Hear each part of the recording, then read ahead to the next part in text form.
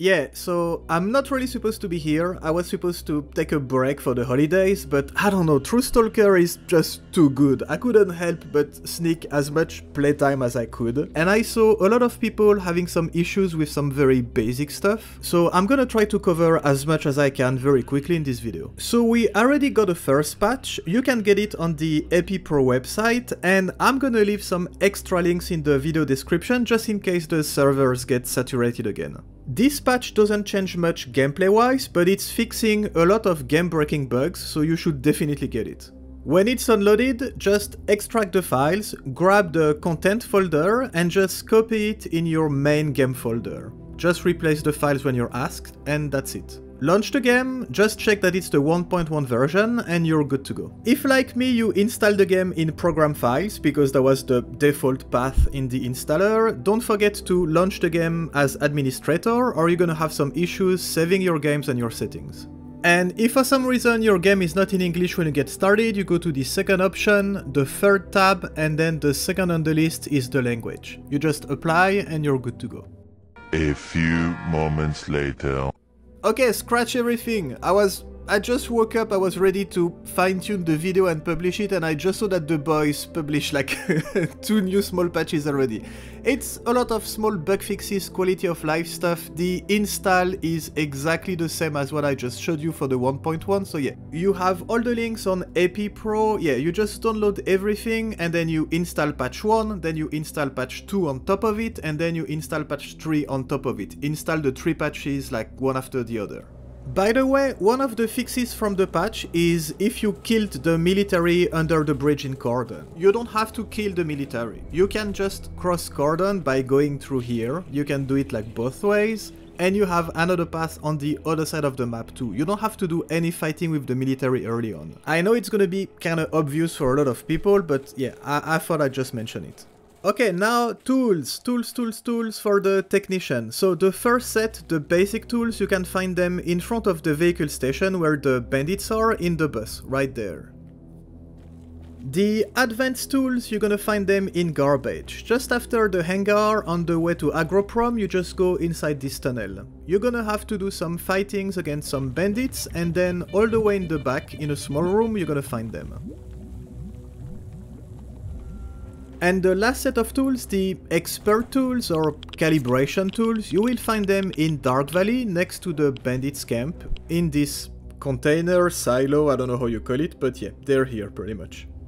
Don't quote me on that because I just read it and I didn't try it myself, but apparently you don't necessarily have to bring back the tools to Mikulich. I mean, if you do so, you're gonna have the quest rewards, but he's gonna be the only one able to do the upgrades for your gear, and you have to go back to Cordon all the time to do so. Apparently you can keep the tools with you, and as long as they're in your inventory, you can do the upgrades at any technician. And they're quest items, so they don't weigh anything, so it's not an issue to keep them with you. But again, I haven't tried it myself, so yeah, if someone can confirm it, that would be nice. Okay, now some random tips in no particular order. It's nothing crazy, but if for some reason you didn't know, it's gonna make your life much easier. In every map, generally close to the trader, you're gonna have a personal stash. These are shared stashes, so you can access your loot from anywhere, anytime you want. You cannot miss them, they're marked as a big green box in the map. I was using this stash because that's the one I always use in other mods, and it took me like 5-6 hours to realize that there was shared stashes in this mod, so yeah, don't be a dum-dum like me carrying your loot everywhere and just use the personal stashes. You probably noticed already that most traders only buy the weapons in good condition, but this guy in garbage will buy you the stuff that's a little bit more damaged. It doesn't give the best prices, but hey, money is money. And it's gonna sound obvious, but explore everything. There's loot hidden everywhere, sometime in plain sight, sometime very well hidden, but especially in higher difficulties, you're really gonna need this stuff. Always make sure that you carry extra batteries with you. I don't know how many times I get carried out doing missions, I end up underground and absolutely fucked because I don't have enough batteries for my flashlight. So again, don't be like me, always carry some extra batteries. And don't forget that you're playing Stalker, so please hunt for artifacts. First, you can make good money with them, and some of them are gonna be super useful, especially like the one that gives you extra stamina, because you do a lot of running around, so it's gonna save you a lot of time and a lot of headaches. And like the OG games, artifacts in your inventory do not irradiate you. You don't need containers or anything, so it's fine. As long as they're not in your belt, you can carry as many artifacts as you want on you. And don't wait to have a Veles detector, a nerd suit and so on to start artifact hunting. Just do it the old school Stalker way, naked with some bolts and vodka and a shitty detector. Most of the time it's gonna be fine and you have some base life regen so you can heal easily afterwards. Honestly, the nerd suit is so expensive to repair that, yeah, if it's not for burner anomalies, I just don't use it. Actually, it looks that it's been a little bit more balanced with the latest patch, but yeah, it's still very expensive. If you cannot attach a scope or an attachment to a weapon, well, first there was some bugs, they were fixed in the recent patches, so that's one of the reasons to really install them, but it might also be likely that you just didn't do the right upgrade at the technician, so just check it out. And if there's nothing, well, it just means that the weapon cannot have attachments. And if a weapon feels very sluggish and slow to aim, it's the handling stat. You're gonna have to increase that at the technician so the weapon can feel better. With the new patch, you can also completely disable this mechanic through a console command. I mean, it's something we inherited from the old games. I personally don't mind it, but yeah, I know some people really hated it, so now you have a way to fix this. Do not buy armors early in the game. You're gonna have a sunrise suit pretty early with the mission, then in the labs you're gonna find some nerd suit and a freedom suit too. You will even get a heavy armor pretty early in the mission, so yeah, if you really want to buy something, just save your money and buy some big boy item at the guy in garbage. But anything in between is not really worth spending your money, I think.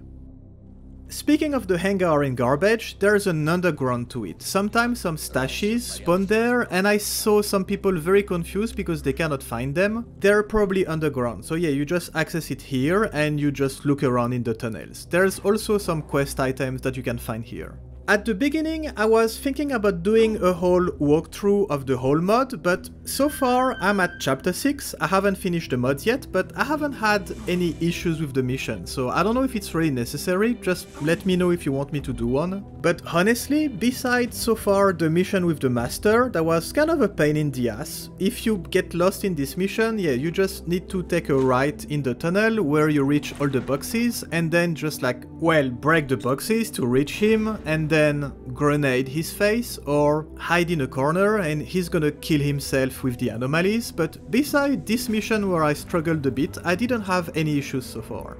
There are some bugs here and there, of course, sometimes some missions have a hard time triggering, but overall, if you follow everything in order, more or less, at least the best you can do, you shouldn't have any issues. And remember that the game saves every important step automatically, so you can always go back if you have like any issues triggering a mission, or you did something wrong or want to try something different, like a different option in a quest, that's always possible.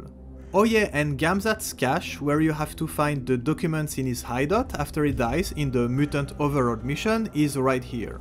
I struggled a little bit to find it, so if you have any issues, here goes nothing. The mutants respawn a lot and very quickly in this mod. You don't have to fight them, just run.